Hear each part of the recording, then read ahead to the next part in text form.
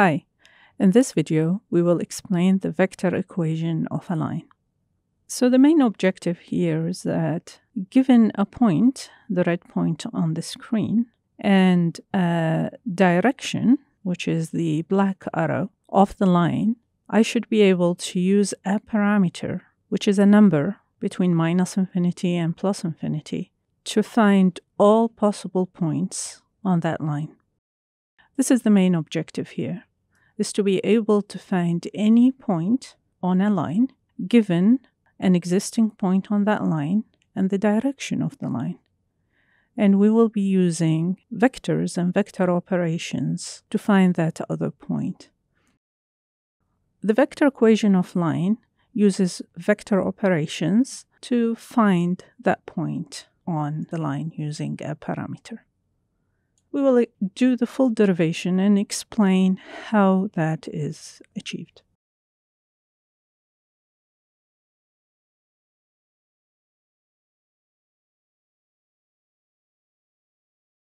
So given a direction of the line and a point on that line, let's call it Q, we should be able to find all possible points on that line. Let's call them P, using some parameter T. A parameter is a number between minus infinity to plus infinity. So given a vector V and a point Q, I should be able to find all points P on the line using parameter T. So let's list what we have given. So a vector V, let's say it's equal to A1, A2, A3. So these are the given values. We also have point Q equal x0, y0, z0. We have T is our parameter. It's a number, and this is going to be our variable.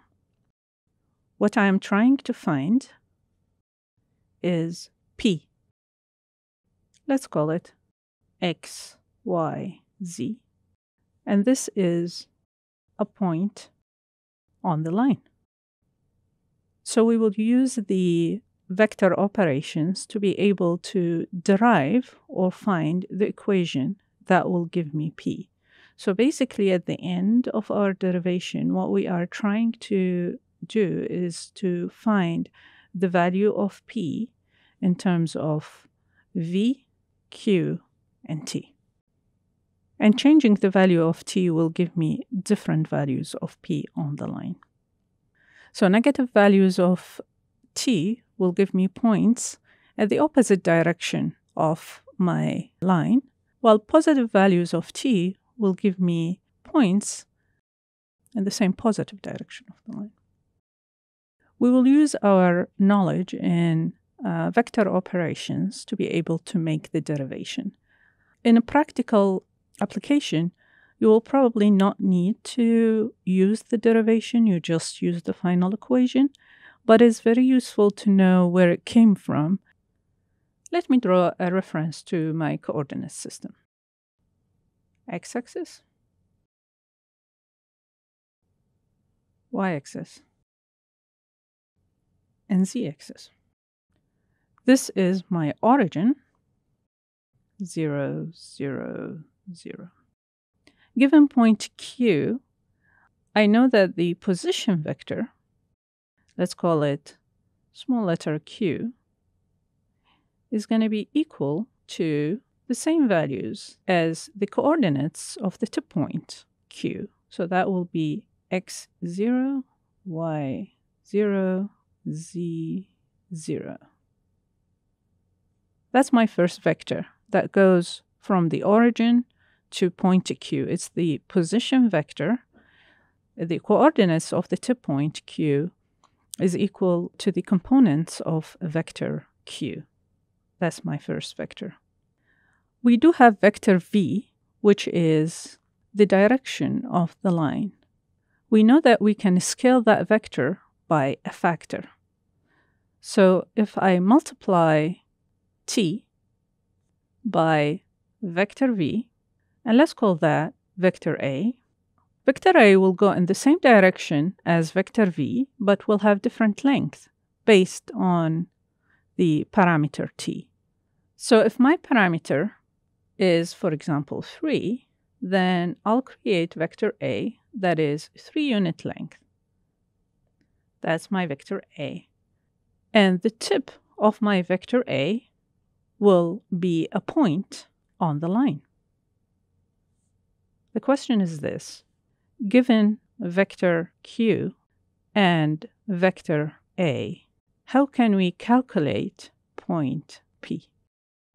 If you recall from vector operations, adding two vectors will result in a vector that is in the average direction, or basically adding the two magnitudes and directions, combining the two magnitudes and directions of the two vectors. So adding vectors q and a will create a third vector. Let's call it small letter p. So we can say that vector p equals vector q plus vector a. Let's expand the components of each one of those vectors. Vector p is x, y, z. Because remember, vector p is a position vector for point p. And we know that point p components or coordinates are x, y, z. So it is the same as the point p components. So x, y, z vector equals vector q is x0, y0, z0. We also know that a, vector a, is actually vector v multiplied by factor t. So in other words, we can substitute vector a with t times vector v. Vector v is a1, a2, a3. Let's simplify this equation. So x, y, z, which is vector p, equals x0, y0, z0 plus, as you recall from vector scalar operation, if you multiply a scalar by a vector, you multiply that factor by each one of the components of that vector. So we can say it's t times a1, t times a2, and t times a3. Now from vector addition, we know that to add two vectors, you add their corresponding components. So we can rewrite and further simplify that x, y, z is equal to x0 plus t a1, comma. So that's the first element of my vector addition. And we can do the same with the rest of them.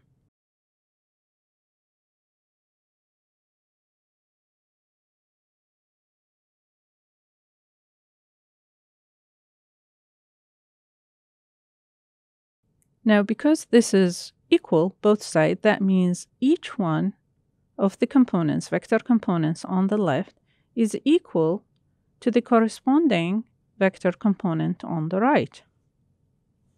In other words, x equal x0 plus t a1, and y equals y0 plus t a2, and z equals z0 plus t a3. Let's write these three equations at the top here. x equal x0 plus t times a1, y equals y0 plus t times a2, z equals z0 plus t times a3. This is the first equation, this is the second, and this is the third. If we combine those values, we will find that xyz is basically point P. x0, y0, z0 is point Q, plus t is my parameter, that is multiplied by a1, a2, a3, which is my vector v. Congratulations, we just derived the vector equation of line. That is, any point P can be found given a point on the line Q, the direction of the line V, and a parameter on that line. So the only variable in this equation is my parameter. The point is a given, and the direction of the line V is a given.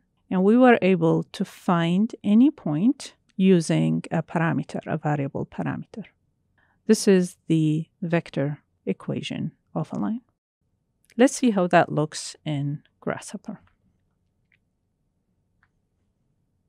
Let's try to build what we just learned using these variables to find our point P given an input point and a direction, and using a parameter t. In a Grasshopper, let us try to recreate the derivation we just done on the whiteboard. Given a point Q, the red point, and a unit vector for the direction of the line, how can we use a parameter to find every other point on that line? If you recall, the parametric equation of the line was that any point on the line is equal to a given point plus your parameter t times the direction of the line v, which is a unit vector. Now this is my parametric line equation. Let's try to implement that. So my point P should be the result of adding Q to T times V. Let's use an expression. Expressions are very powerful in that they can encapsulate all my variables. Q, T, and V. All we need to do is to write the equation inside the expression. Q plus T times V. Now we need to connect Q, V, and parameter T. Now we immediately can see a point there on the line because my parameter T was set to 1.2. And if I change the parameter, I can see that point P is now showing on the line. So what comes out of this equation is a point on the line. Just for display, let's hook that point into my display here to get the blue point. And this is how you find any point on a line given a point and a direction on the line and a parameter.